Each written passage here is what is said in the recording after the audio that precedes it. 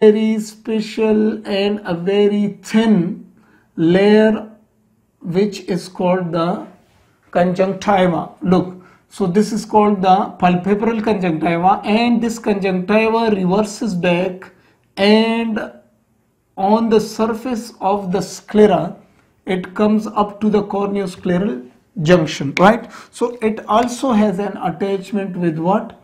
It also has an attachment with this is called your bulbar conjunctiva.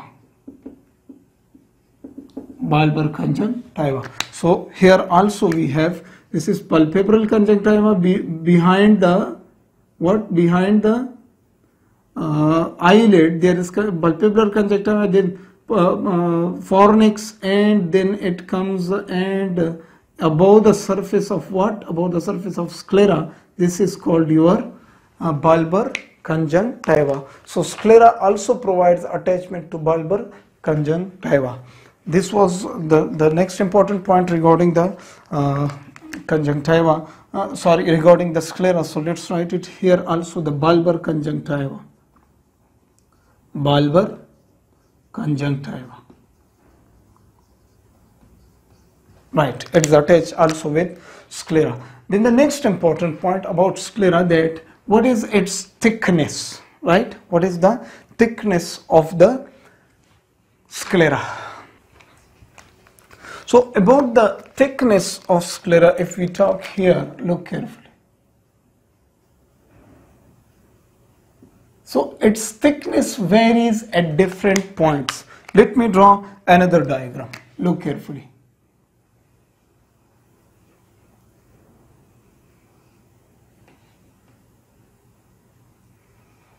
If this is our sclera, right, and here is our cornea, look at the thickness. I'm drawing it. Here is the thickness. A little bit more like this, right? Then it narrows down, and then it again becomes more and more thicker. Look, I'm drawing it very simply. It becomes more and more thicker like this. So look at the thickness.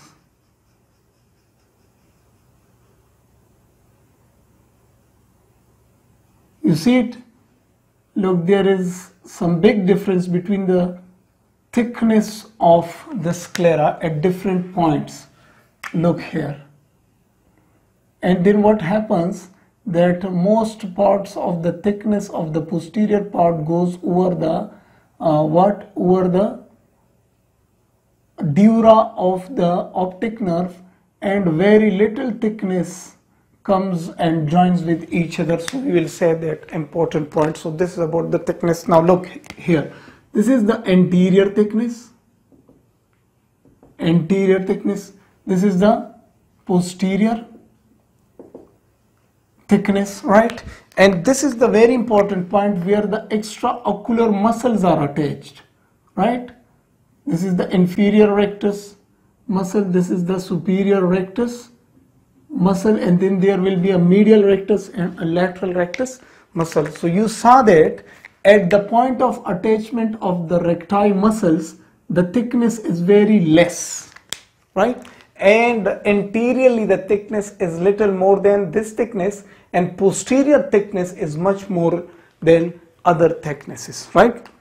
So the thickness at anteriorly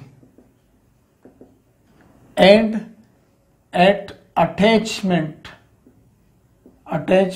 of muscles, what is the thickness, and posterior thickness. So there are, we say that the thickness is at 3 different points, right? So the thickness at the anterior point, right here, it is about 6 millimeter, right?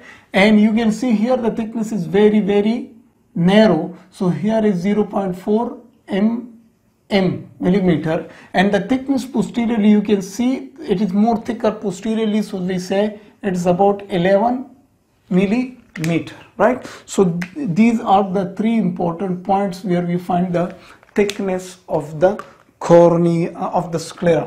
Now you can see here this more thickness goes over the dura of the what? The dura of your optic nerve. And here, if we zoom our camera and see here the thickness is very, very, very less, right? So it contains holes. This important point contains posteriorly, this important point contains small holes. And if I draw it from behind, right, if you look from behind, that will be like this, right? So that will contain lots and lots of holes. Through these holes, the fibers of your optic nerve will enter. So here the thickness is very, very less. The thickness of the sclera is very, very less. So it contains lots of sieves, right? Let me write it here. S-E-I-V-E, sieves. Sieves means holes, right? So we say that here there are holes through which the fibers of your optic nerve comes out and makes the sclera and makes the retina. So we say it forms a lamina which contains cribrose. So we say this is called lamina cribrosa, right? This is lamina cribrosa, right? So this was about the thickness. So the thickness which is very, very less at which point? So the very weakest point of the sclera, let me write here, the weakest point